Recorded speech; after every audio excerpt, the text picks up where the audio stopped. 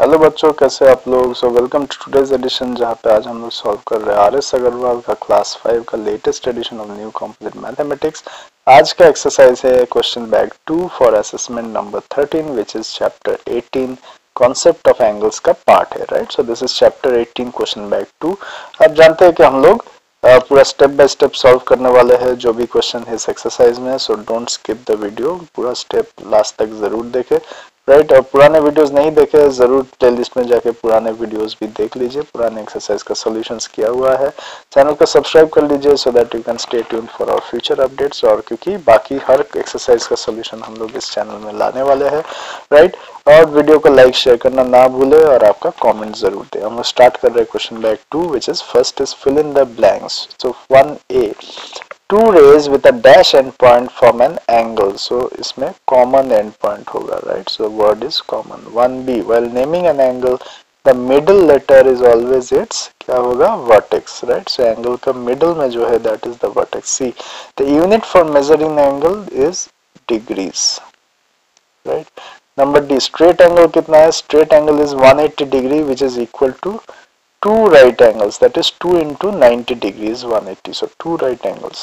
E, the measure of dash angle is less than 90, right? So this is measure of an acute angle, it is less than 90. 1F, angle of measure 270 is called dash angle. 270 मतलब 180 से ज़्यादा है, so this is a reflex angle, right? 1G, complete, the angle of measure 360, ये क्या है? It is a circle or a complete angle बोलते हैं, right? So 1H, a reflex angle is always greater than 180 but it is less than 360 degree, right? Reflex angle क्या है? It is always greater than 180 but less than 360. पूरा घूमेगा तो 360 हो जाएगा, right? So it is always less than 360, right? Next हम लोग आ जाते हैं क्वेश्चन 2 में। तो क्वेश्चन 2 देखिए, state whether each of the following statement is true और false.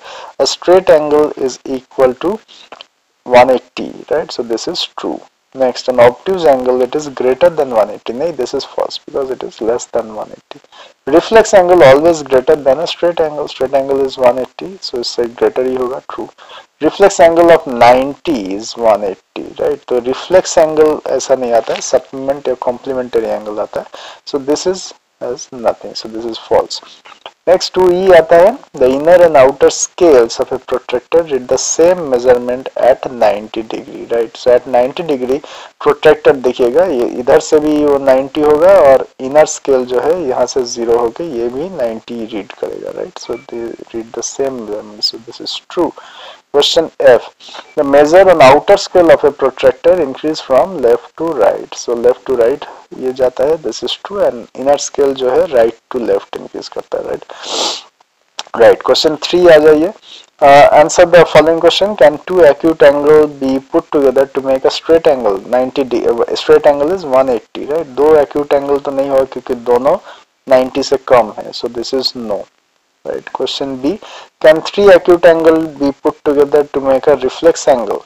Right. Acute angles, right? तो acute angles हम लोग reflex angle ले सकते हैं क्योंकि suppose हम 80 degrees करते हैं, right? तो 80 into 3 करने से मेरा आ जाएगा 240 degrees, right? So which is greater than 180. So this is yes, ऐसे हो सकता है. Question 3C, can an obtuse angle and reflex angle together make a complete angle?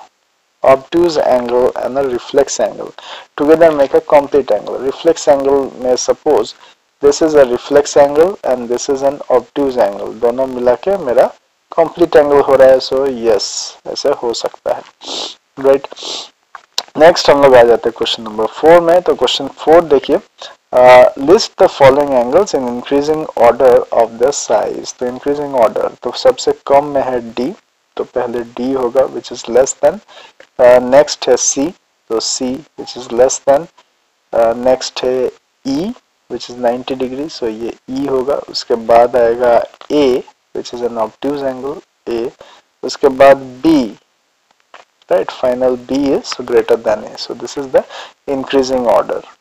Next हम लोग आ जाते हैं क्वेश्चन 5 में. Look at the figure and complete the table. Angle AOB, so what is this type of angle? AOB, this is an acute angle. AOB, right? AOC, right? AOC क्या है, यहाँ से लेके यहाँ, right. So this is a right angle, क्योंकि ये 90 degree है, right. So this is a right angle. Next angle is angle DOE, DOE, right. So again it is less than 90, so it is an acute angle, right. Next angle is AOE, AOE, यहाँ से straight, right. So this is 180, so this is a straight angle, right. AOD, AOD देखिए, AOD, right, ये angle, so this is an obtuse angle, right.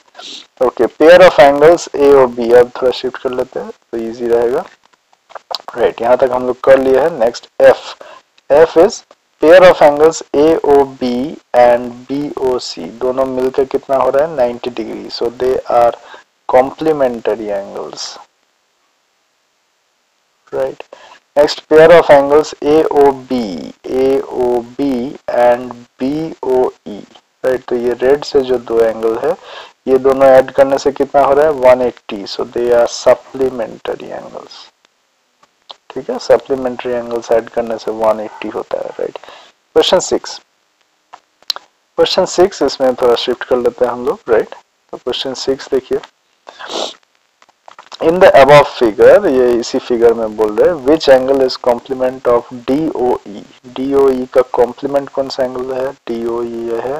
90 degree कैसे बनेगा, DOC add करना पड़ेगा. सो इसका answer है DOC. ये एंगल और ये एंगल मिलकर 90 हो रहा है, right. In the above figure which angle is supplement of AOD, AOD यहाँ तक आ गया है ये एंगल, इसके बाद इतना एंगल ऐड करना है तब 180 होगा, which is angle DOE. So DOE is the supplement angle, right. Next 8, calculate the reflex angle, right. अब हम लोग नेक्स्ट क्वेश्चन आ जाते हैं, क्वेश्चन 8 में. क्वेश्चन 8 है, calculate the reflex angle of the given angles, right. तो 8A हम लोग कर रहे हैं, राइट. तो रिफ्लेक्स एंगल क्या है, रिफ्लेक्स एंगल कैसे निकालना है, 360 माइनस ये 75 करना है जो गिवन एंगल है, राइट. सो क्वेश्चन ए में 75 है, तो इसका रिफ्लेक्स एंगल है 360 minus 75 which is 285 degree, right. Question B 8B, reflex angle 160 का निकालना है, तो रिफ्लेक्स एंगल होगा 360 minus 160, right. So which is 200 degree, right. Question सी देखिए, reflex angle of 35, so 360 degree minus 35 degree, इसको सब्ट्रैक्ट हो जाएगा.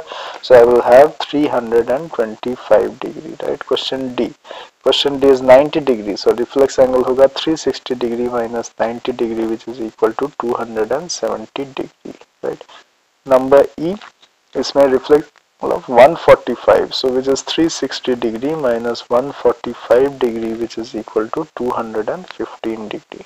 ठीक है, clear, right. Next and the last question of this exercise, question bag is question number 9, जिसमें हमको fill in the blanks करना है.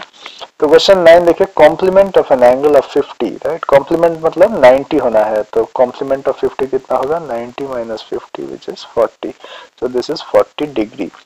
Complement of an angle of 75 का कॉम्प्लीमेंट मतलब 90 माइनस 75 करना है which is equal to 15, so this is equal to 15 degree.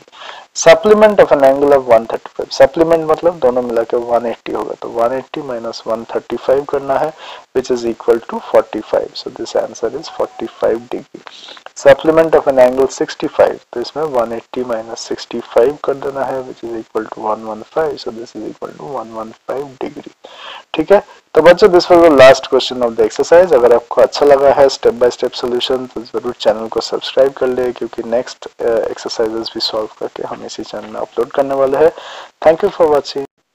तो बच्चों इसमें अभी हम लोग new composite mathematics doctor RS Agarwal का पूरा सॉल्यूशन बुक्स रेडी हो गया है, और ये पुपुम बुक्स से पब्लिश हुआ है, जिसमें 100% जो भी प्रॉब्लम्स है हर एक एक्सरसाइज का पूरा के पूरा सॉल्व्ड है.